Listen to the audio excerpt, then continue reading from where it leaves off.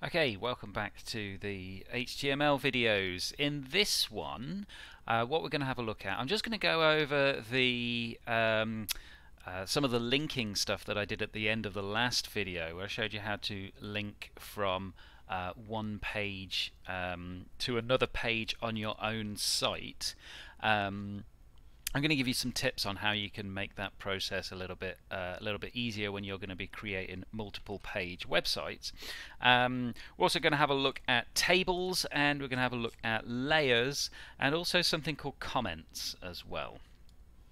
Okay, so at the end of the last video, I showed you how to add links, specifically this sort of link here.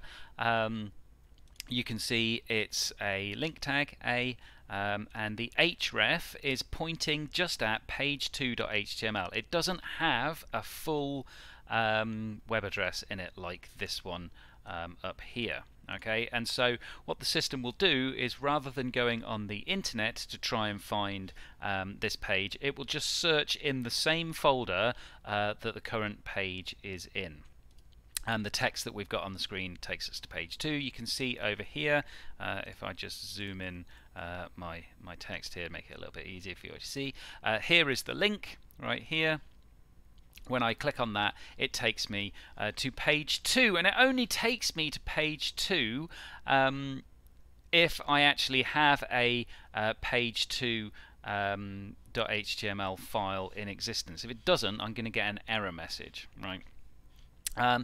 But what we're going to do here is we're going to use page 2 as a template of sorts. So if we just create a basic web page, nothing special, just with the foundations of what we had at the start of our web page. So HTML,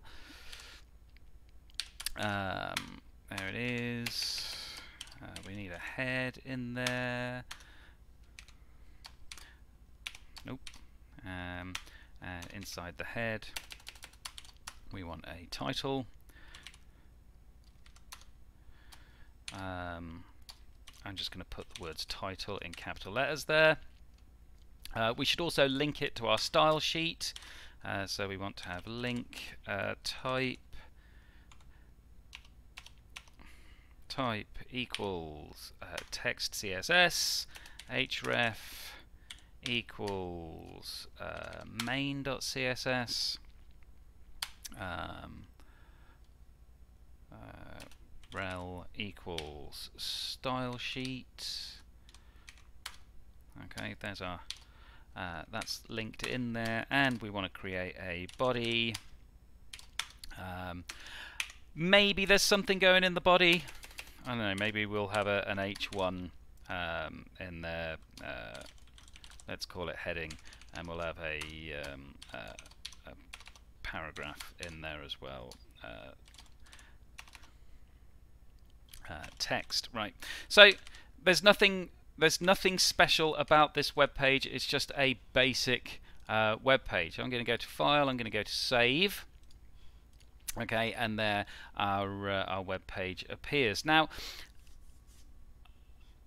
whenever I create a new page, it's going to have all of this stuff in. Okay, it might have some extra stuff as well, but I know that every single web page I'm going to create is going to have this stuff as a starting point. So I'm going to go File, and I'm going to select Save As. You can't see it on my screen there because it's popping up a whole bunch of windows, but if I save that as template.html, okay, it means that now I've got a template page which I can create new web pages from every time I want to create a new web page. So in order to do that, what I will do is I will open up my template and then just go File, Save As, and call it something else. Let's call it, I don't know, page 3 maybe, .html, and I click on Save, and you can see now I've still got my template down here. I've also got page 3 up here. I could change that so it says page 3 there. Okay, making sure you're saving all the time, and it means that you don't have to keep on typing out the same stuff over and over again. If I just go back to my index here, let's say I want to add another link here to page 3. I can say a href equals page 3. You'll notice that once you've created these pages, they show in the list of quick select options in brackets. So I can just say page3.html and I can say page 3 there. Okay, as soon as I save that,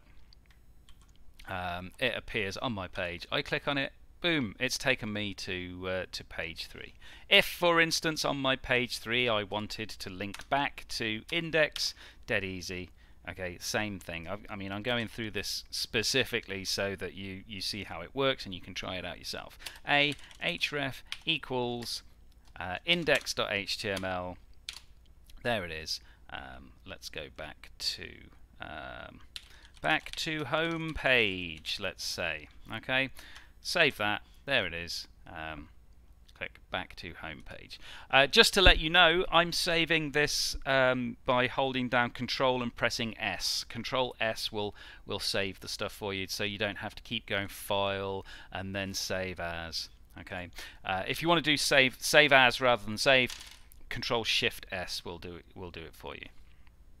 Okay, so hopefully you get how all of those different links work. You should now also have your own template page here as well. Okay, so what I'm going to do is I'm going to use my my page 2 here to explain how these tables work. So we've got a heading and we've got some text. I'm actually going to get rid of that text on my page 2. I'm going to create something called a table. Now the code is, when you first see it, it's a little bit complicated.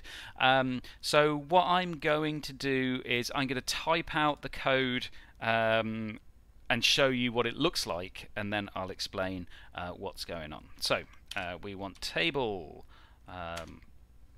I'm going to specify a border in here. Ordinarily I wouldn't, but I'm doing it so it makes it easier to see what's going on. All right. So we've got a table, and inside our table we are going to have lots of rows. So here's my table row, and my first table row is going to have a table heading. It's going to be superhero, and the second one is going to have a real name, and then we're going to have a third one which is going to be powers. Okay, so there's our first row. Now I'm going to create a second row here. We're going to have some table data now. We'll start off with Batman. Everyone loves Batman, right? Batman, his real name is Bruce Wayne. Powers, he actually doesn't have any superpowers. So I'm going to put none there. Another row. I'll show you what it looks like after this row, and then I'll show you how you can add some more stuff. So after Bruce Wayne, we're going to have Superman. Real name is not actually Clark Kent. That's his name that he uses to describe himself. His real name is actually Kal-El. There you go. His superpowers, oh, he's got so many of them. Flight, super strength,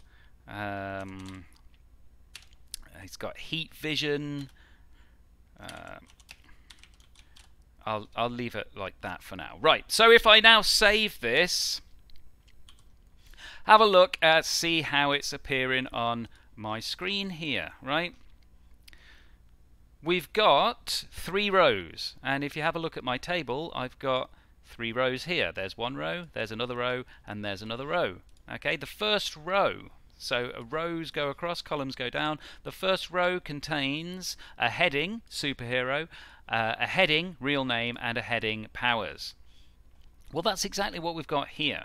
Okay, so inside the table, we've got a table row, and then inside the table row, we've got 3 table headings. Okay, so the order that you write this code is the order that things are going to appear in your table, starting in the top left corner and going across.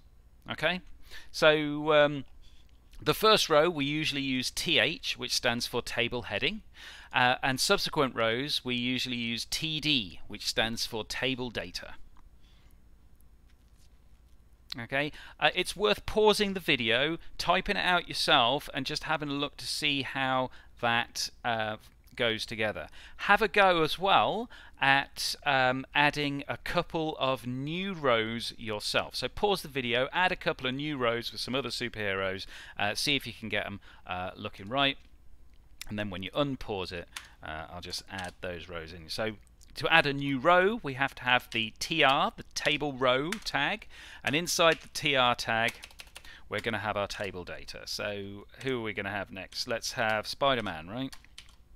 Spider-Man, there he is. Don't forget the hyphen in between Spider and Man. We've got his real name is Peter Parker, and his superpowers. Well, he's got quite a lot of superpowers, doesn't he? I'll put agility. He's got super strength as well. It's got spider sense, and wall climbing. Before you say you can shoot webs as well, well, actually in the original he didn't actually have the power to shoot webs. He made devices to be able to shoot his webs. So there's my extra row. When I save it, you can see it's now added that to my table. Okay, you can create tables about anything that you want. You can also use tables to arrange things on your page, but there's a better way of doing that, which I'm going to get into in just a moment. I'll show you why I added the border equals 1 here to the table. If I just get rid of that border equals 1 and save it, you can see it still lines things up properly, but it doesn't add the border lines there. There are better ways of adding borders to tables, but we're going to have a look at that in a future video. So for now, if you want to add a border, and you can specify a different size, maybe you want border equals 5, and you can see that adds a big thick border around the outside. The inside borders still look the same though. Okay, it's up to you what you set the border to, but in a future video I'm going to show you how you can make your tables look that little bit nicer. Okay, so that is how you add tables. Okay, you could if you wanted some practice on that, you could try creating a table which shows all of the times tables in there. So you've got 1, 2, 3, 4, 5, 6, 7, 8, 9, 10 across the top. You've got 1, 2, 3, 4, 5, 6, 7, 8, 9, 10 down the side, and then you can read off the times tables in there. But we are now going to have a look at layers. Okay, so I'm going to switch to my page 3 now. Here's my page 3. I have some text there. This paragraph is inside a layer. Well, that's a lie, it's not at the moment, but I'm going to put it inside a layer. The layer tag is div, that's short for division. Okay, so what I'm doing here is I'm putting this paragraph tag inside the div tag. There we go. Get rid of that. So I'll just separate that so you can see what's going on. So we've got our heading as normal, and then we've said, okay, we've got a layer, and we've put this paragraph inside the layer. Let's save it and see what it looks like. Well, I mean, it doesn't really look any different. What's changed? Well, let me show you what has changed. The divs themselves don't actually do anything unless we say that we want them to do something. Okay, so one thing that we could do is we could give this div an ID. I'm going to say ID equals, let's say, box. We're gonna turn this layer into a box, right? So we've added this ID. I'm now going to press Control E to bring up the rule editor. I'm going to add a new rule. Okay. When you click on new rule, you should find that the rule applies just to the box. Okay. So we said ID equals box, and your rule should look like this: hash box. Okay. So now we're going to give it some. Specifics. Let's give it a width of 100 pixels, and we will give it a border. Border is going to be 1 pixel, solid black. Don't worry if you don't understand what this code that I'm typing in right now is. Just copy it out and you'll see how it works. Background, we'll make it red. And that will do for now. Okay, so if I now save that, you can see that paragraph is inside this layer, which we have made 100 pixels wide. We've added a 1 pixel border around it, okay, and we've made the background red. Okay, you can add tons of stuff inside. You can have multiple paragraphs inside the layer if you want to. This is also inside the layer. Okay, if I just save that now, you can see I've added that extra paragraph. If I wanted to, I could add another layer here. I'm going to call this one back. And this div is going to contain the link to take us home. Now I'm just going to add, by Control E, a new rule just for the that hasn't worked properly. Maybe I need to click there. New rule. Yes, there we go. Make sure that you've actually clicked on the ID when you press Control E. So this time we are going to make this. Let's make it green inside. We're going to say width. We'll make it 150 pixels this time. We will still give it a border. We want 1 pixel solid black again. Let's give it some padding of 5 pixels.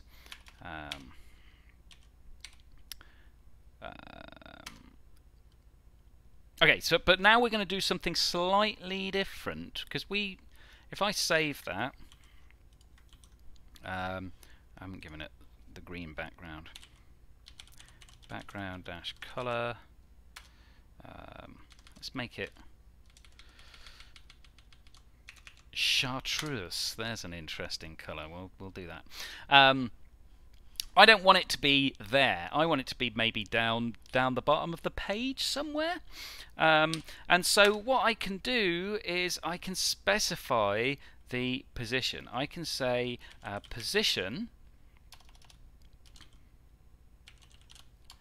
absolute, and this allows me to position the layer according to the dimensions of the page on the screen, right?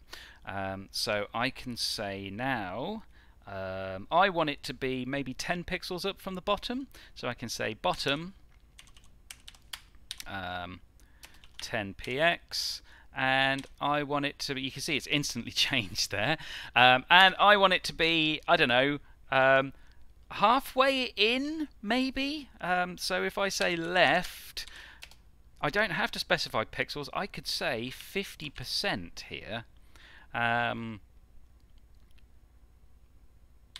it's moved it down the bottom of the screen, and it's moved it across the side. You'll notice as I move the screen up and down as well, that the box, the layer, moves with it as well. Okay, so creating layers allows you to move things around the page. I mean, we could, if we wanted to, move this box around the page as well. Position absolute, and let's say we just want it to be a little bit further down from the top, so we could say top, I don't know, 500 pixels maybe. Maybe that's too far.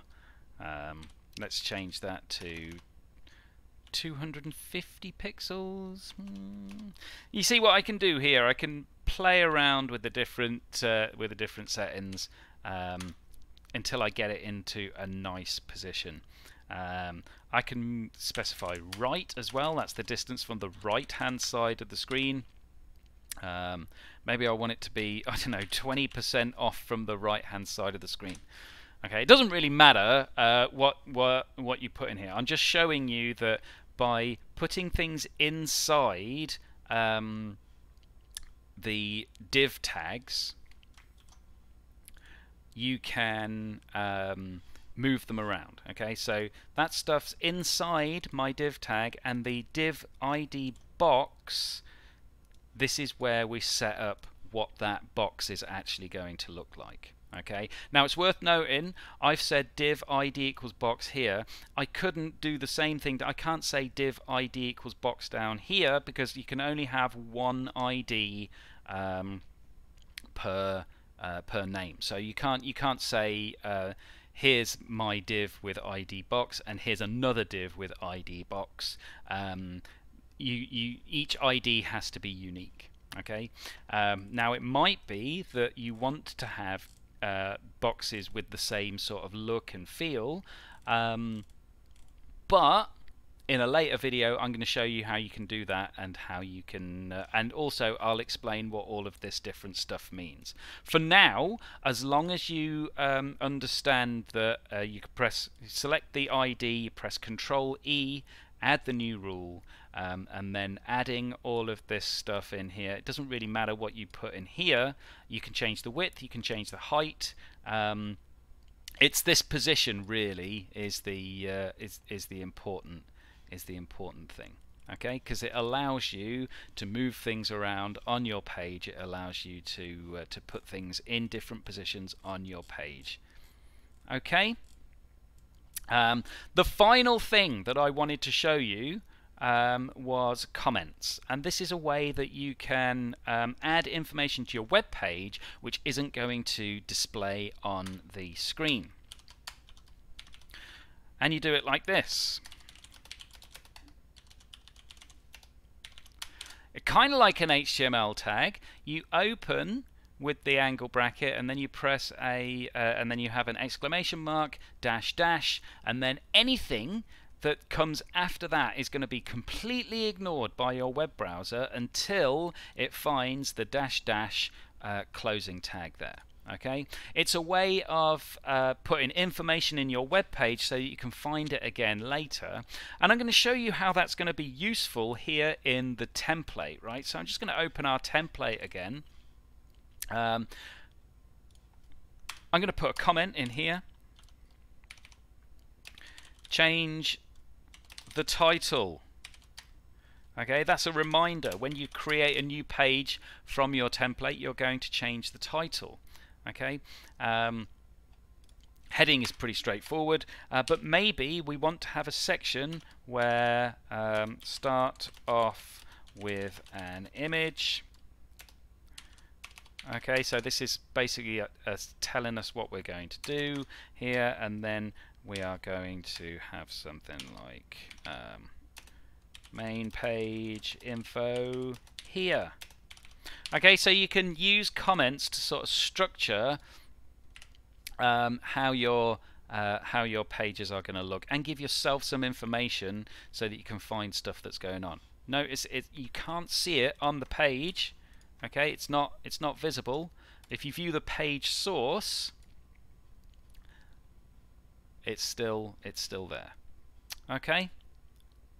So what we've done so far is we have looked at text, we've looked at links, we've looked at images, we've looked at tables and layers, but it's all been pretty kind of boring, in the sense that it doesn't look amazing. It's all been black text on a white background. So in the next video we're going to have a look at how to change that.